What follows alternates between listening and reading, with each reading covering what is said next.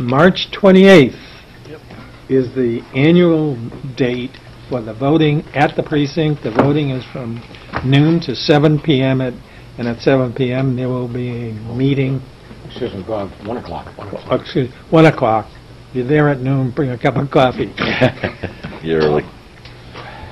As far as the activities, one, I'd like to thank the community for its overwhelming support of the continuation of rubbish and recycling services to the people who are now receiving it.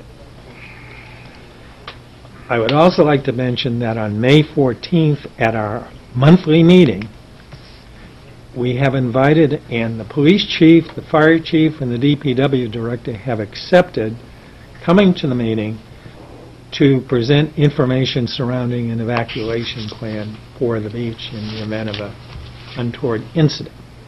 We would encourage everybody to consider going to that meeting. You do not have to be a resident of the precinct. You do not have to vote in the precinct.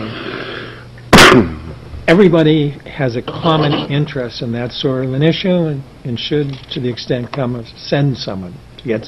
What's the date of that? May 14th. It's the second Wednesday in May.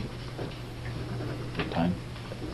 The general time for our meetings is 5:30.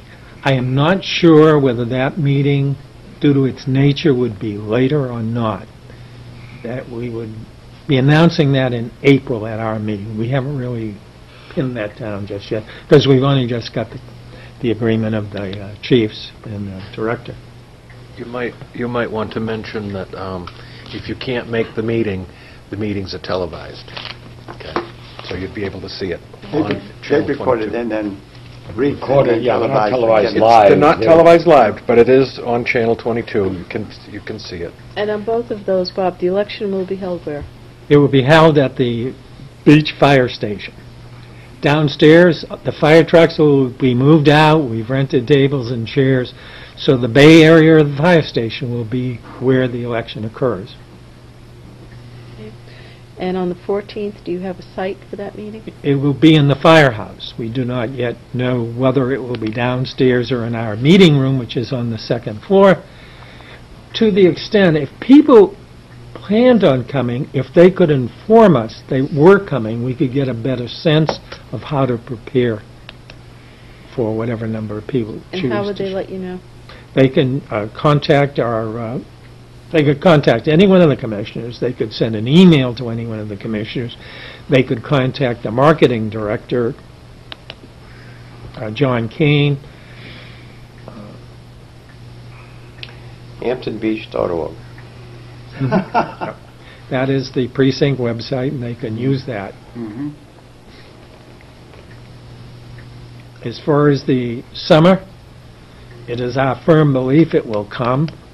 Everyone should not give up on it. We have a full agenda scheduled, and we are considering, but aren't prepared to announce, additions to the summer at this time because they're not completely nailed down.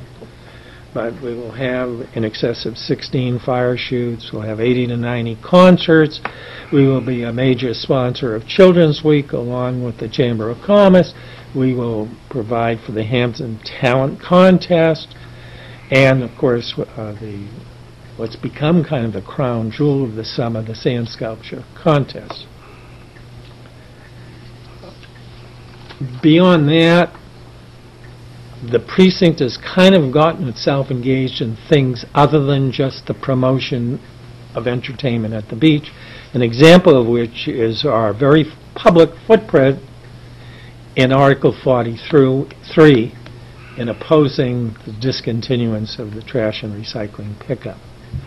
And I would remind people we are not just an extension of the business community. We are a public governmental agency which can be engaged in matters, and the evacuation is another example of where the precinct is getting involved in broader issues. And that's about it for now. Thank you.